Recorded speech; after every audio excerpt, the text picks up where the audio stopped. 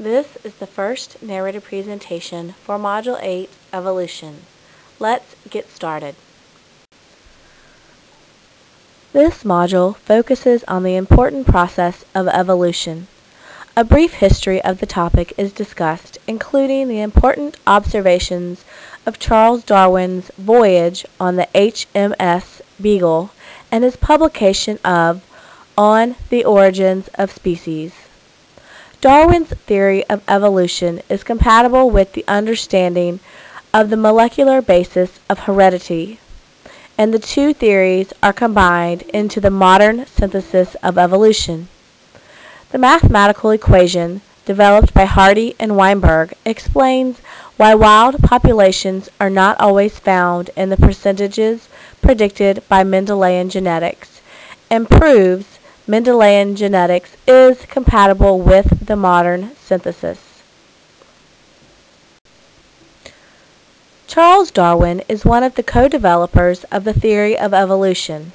He authored several books, including the most famous, On the Origin of Species, based on decades of observation, some of which took place on a voyage of the HMS Beagle. One important stop of that voyage was in the Galapagos Islands off the west coast of South America.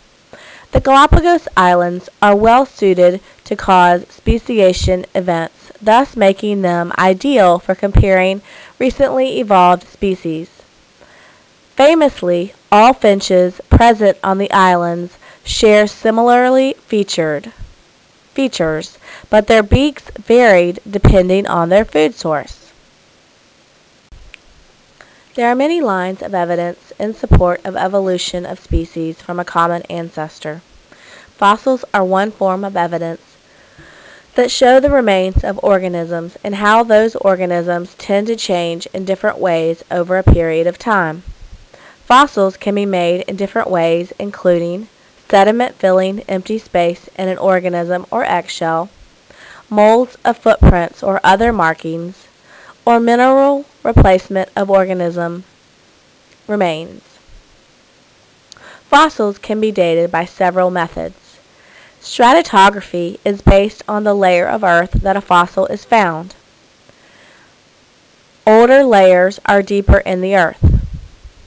Radiometric dating uses radioactive decay of atoms to determine how long it was deposited.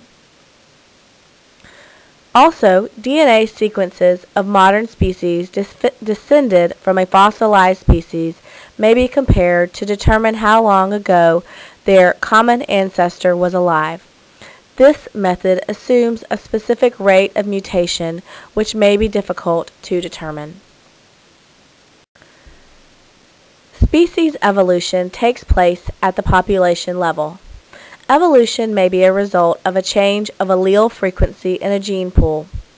A gene pool is all of the alleles in a population, and it is the gene pool that adapts generation to generation. Individuals of a single generation cannot genetically adapt in their lifetime. The modern synthesis uses genetic knowledge of the chromosome theory of inheritance to explain the evolution of species over time as described by Darwin. The modern synthesis is widely accepted as fact among modern scientists, and it is applied to the fields of medicine, agriculture, microbiology, and many others. This figure shows a small gene pool of people in an island ecosystem. If these people continue to live isolated with one another, they are considered a population. The Hardy-Weinberg equilibrium explains why populations exhibit traits at frequencies other than those predicted by a Punnett square. The frequencies are described by the Hardy-Weinberg equation and assume certain parameters. The model used for the Hardy-Weinberg equilibrium must make certain assumptions to be accurate. Violations of these assumptions are indications of a potential evolutionary event. The model assumes mutations do not occur, therefore no new alleles appear in populations. Natural selection does not occur, so no alleles give a reproductive advantage. A population is indefinitely large, and each member has an equal probability of mating with every other member. The same number of offspring is produced by all individuals, and no individuals immigrate or immigrate from the population.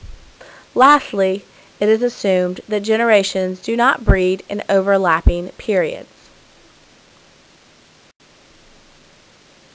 The Hardy-Weinberg equation is based on the allelic frequency of a population, denoted by P plus Q equals 1, where P and Q are numbers between 0 and 1. The Hardy-Weinberg equation is P squared plus 2PQ plus Q squared equals 1 predicts the genotypic frequencies of a population that meets the assumptions previously listed. P squared gives the frequency of dominant homozygous organisms. 2PQ the frequency of heterozygous organisms, and Q squared the frequency of homozygous recessive individuals. This slide provides an example of how to apply the Hardy-Weinberg equation. Take time to look at this example, and if needed, open the transcript PDF of the slides to review it more closely. This slide reviews the historical discoveries leading to the modern synthesis of evolution. Also, the Hardy-Weinberg equilibrium is discussed and applied in an example.